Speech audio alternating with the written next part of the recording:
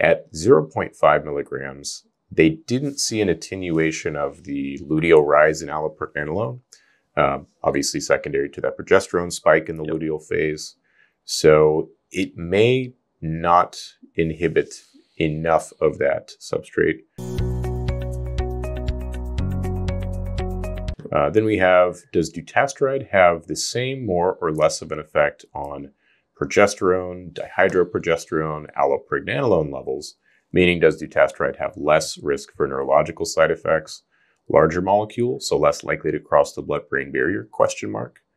So to that latter point, I think the answer there is a no, that it can pretty clearly cross the blood-brain barrier. Yep. Referring back to the study on PMDD at the 2.5 milligrams.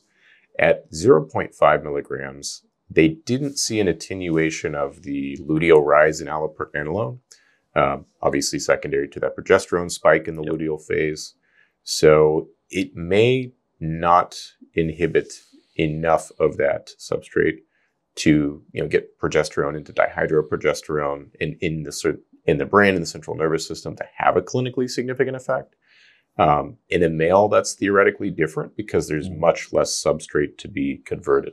Progesterone levels are going to be many, many times lower. Yep. So you may be getting a complete inhibition there, but I think it would be about the stability of that. And then you also think about things like pregnenolone. I don't know that it's been evaluated even that dutasteride lowers pregnenolone levels. I know that in men who've been on finasteride for a period of time that I see, they almost always have undetectable levels of pregnenolone, and you see that in the published literature as well.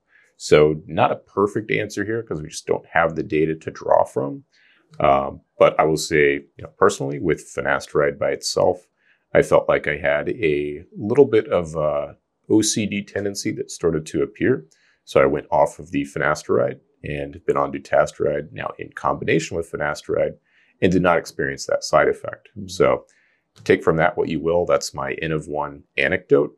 I certainly think dutasteride for most people would be less likely to cause, I assume that's what they mean by neurologic side effect, would be things like anxiety, depression, and so forth. Yeah.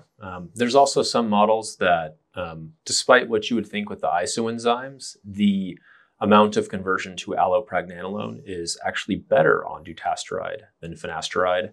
And perhaps this is one of the reasons why females tend to tolerate dutasteride much better than finasteride, which we've seen anecdotally in hundreds of female patients. We probably have half, if not more, of our patients as female patients. And a lot of the time, especially after they no longer desire fertility, many are good candidates for dutasteride as well.